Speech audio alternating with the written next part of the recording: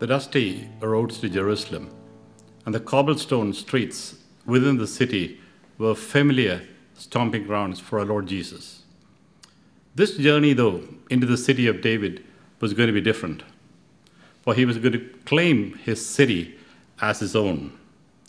He who had always walked the streets of Bethany, Galilee, Jerusalem, and Samaria puts forth a strange request to two of his disciples to go into the villages ahead of them, to find a donkey and its colt, to untie them, and just to tell the owner that the master needs them for his ride into Jerusalem. The disciples were no strangers to the request of their master, for they had seen the water changed to wine, the healing of the sick, the deliverance of demons, the calming of the storms, and the walking on water. They were rock stars with a front row seat to all that the Messiah had done. And yet, here they are, 4 days before the Passover. They have several lessons to learn.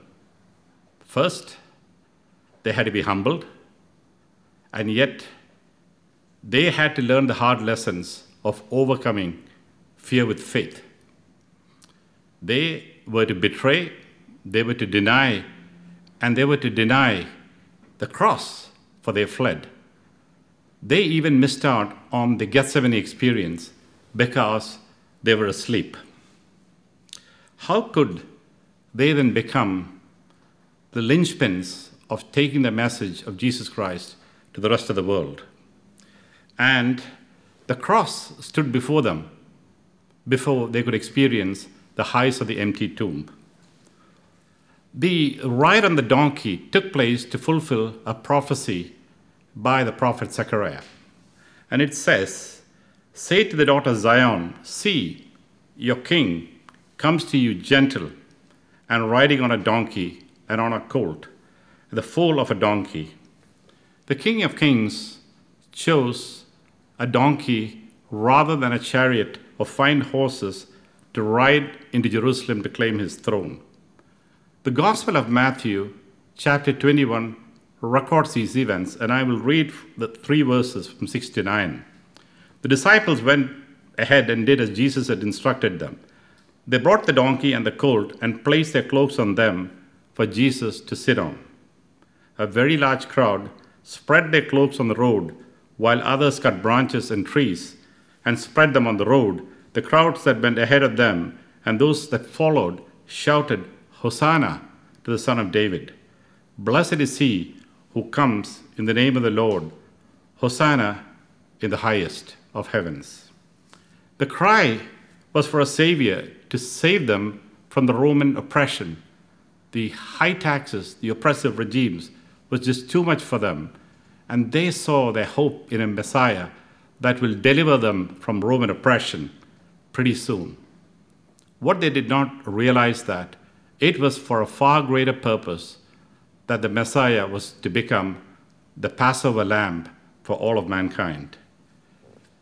Palm leaves in the hands of the young and the old lined the streets of Jerusalem, not the swords in the hands of a cavalry. Palm leaves and dirty cloaks were laid on the pavement, and not a red carpet ushered the King of Kings into Jerusalem. The donkey nor its master had a name, even though the event is narrated in all of the 4 Gospels. Every event in this timeline was fulfilled as per a prophecy scripted by the hand of God. What do we cry out for today? Freedom from financial worries, the burden of sickness, the uncertainties of coming out of our COVID pandemic, the future of our retirement, the future of our children, the climate, gender, equality, and many more. There is no mention of sin anywhere.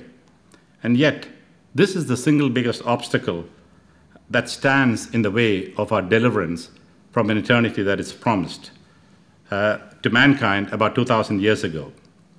Today, you and I are the donkeys that are called into service for our Savior. Through the streets of Manama, Montana, and Mumbai. There is the stench of sin and death all around. And yet, from these dark alleys, from where even angels fear to tread, comes the cry, "Save us, Hosanna." We are forsaken, and there is no place or person that is forsaken, for the hope and the light of Jesus is available for all. Are we obedient to this calling, faithful and humble, to be the donkey for Jesus, to ride on? If we do we then clamor for the glory that belongs to the rider and not to the ride? The people shout out to be saved can only be saved by his name. Hosanna to the Son of David. Blessed is he who comes in the name of the Lord. Hosanna in the highest. As we celebrate this Holy Week, let this be our cry as we remember the events that changed the history of mankind 2,000 years ago.